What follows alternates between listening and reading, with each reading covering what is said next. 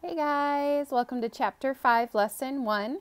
Today we're going to be talking about modeling division. So we've been really focusing on multiplication, and today we're going to look at its inverse operation or its opposite operation and look at division.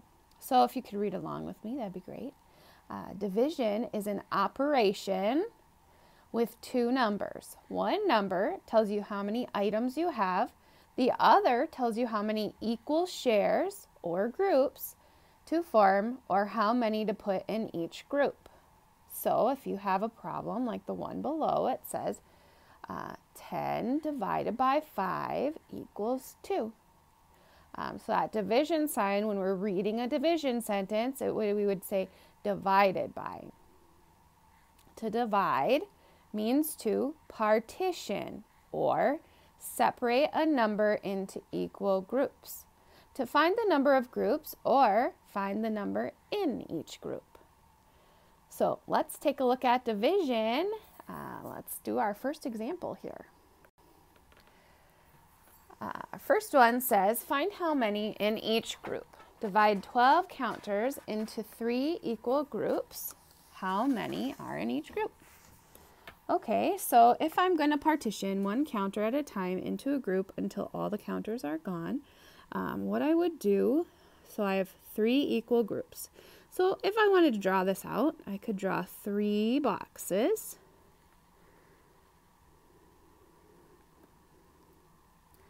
And then a circle will be my counters. So I would say, okay, well, if I take 1, 2, 3, and I'm going to keep counting until I get up to 12.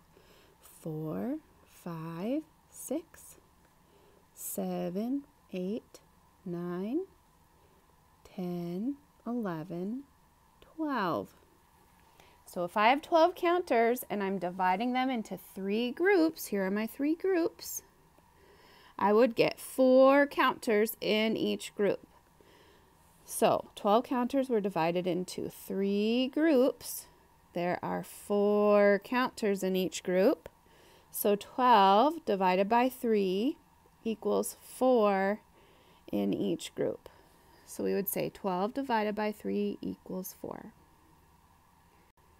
All right, or try it on the next page. You can always pause if you need some extra time while you're turning or writing. Here we go. It says find how many groups. Place 12 counters in groups of 3. How many groups are there? So I'm going to make groups of 3 until all the counters are gone. Okay, so what I could do here then is I could go, okay, 1, 2, 3, 4, 5, 6, 7, 8, 9, 10, 11, 12. So if I have 12 counters and I'm putting it into groups of 3, not into 3 groups, but groups of 3, I would get 1, 2, 3, 4 groups. So 12 counters were divided into equal groups of 3. There are 4 groups. So 12 divided by 3 is 4. 12 divided by 3 equals 4. Wow, look at, did you guys notice something? The other one was 12 divided by 4 equals 3. And now this one is 12 divided by 3 equals 4. Look at, we did a flip-floppy thing here. We flip-flopped, it's our divisor and our quotient are the name of those two numbers. So, but 12 remained in the front, and 12 is called our dividend. So let's do another problem. Explain how you divided 12 counters into equal groups. Okay. Well, for the first one, I drew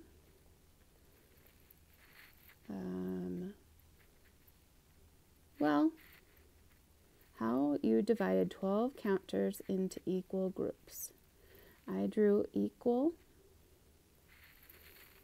groups of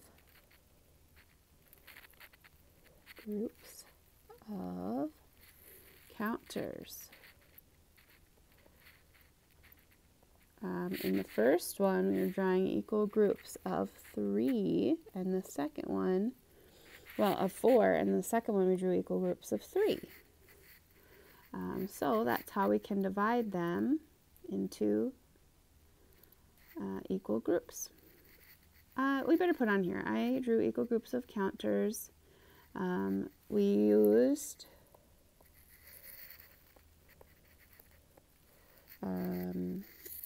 3 and 4 groups. Okay. When you divided the counters into groups of 3, how did you find the number of equal groups? Well, I spaced them out.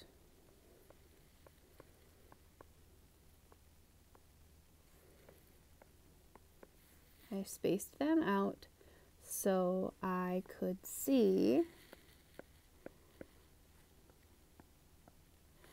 the equal groups.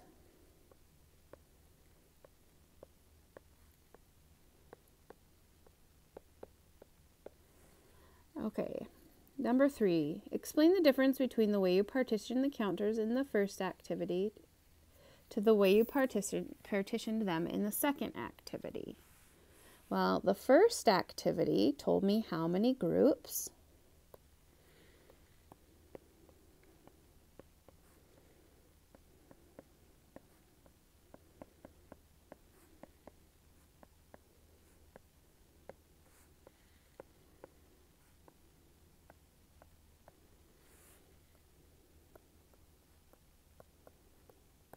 The second activity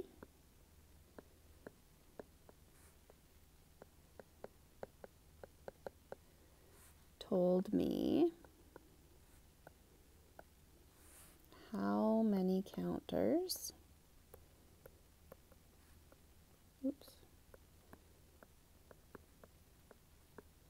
were in each group.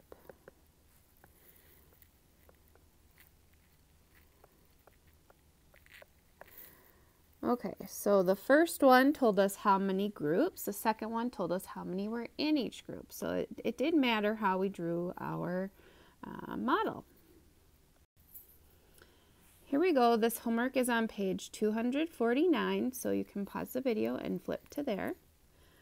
Our first problem says, partition, which means separate into equal groups, 6 counters, one at a time, to find the number of counters in each group. Draw the counters. So if I have 6 total counters, I'll do kind of what we did with the second example. 1, 2, 3, 4, 5, 6. So if I have 6 counters and I'm dividing them among 2 groups, I'm going to get 3 counters in each group. So 6 counters were divided into 2 groups. 6 divided by 2 is 3, equals 3 counters in each group. All right, circle each group of 4 to find the number of equal groups. So here we just have a bunch of counters out, and I'm going to partition them into groups of 4. 1, 2, 3, 4. Here's one group of 4, 2 groups of 4, 3 groups of 4, 4 groups of 4. So how many counters were there? 1, 2, 3, 4, 5, 6, 7, 8, 9, 10, 11, 12, 13, 14, 15, 16. There are 16 counters. Another way I could have looked at this is multiplication, because I have 4 groups of 4 counters. 4 times 4, if I count by 4s, 4, 8, 12, 16. So that equals 16. Then I don't have to sit and count each individual counter. So 16 counters were divided into groups of 4. 16 divided by 4 is, how many are in each group? Or how many groups do we have? We have 4 groups. So 16 divided by 4 is 4. Here we go. Nola has 16 bracelets. She hangs an equal number of bracelets on 2 hooks. How many bracelets are on each hook?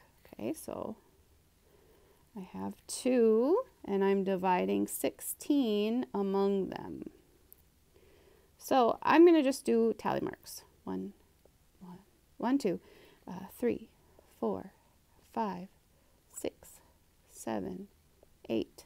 Now I'm going to make 5 in each one, so I have to do 9, 10, 11, 12, 13, 14, 15, 16. Okay, so how many are in each group? 8 and 8. So it says we need to write a number sentence. So I would say 16 bracelets divided into 2 groups equals 8 in each group. So how many bracelets are in each hook? We'd say 8 bracelets. 8 bracelets are on each hook.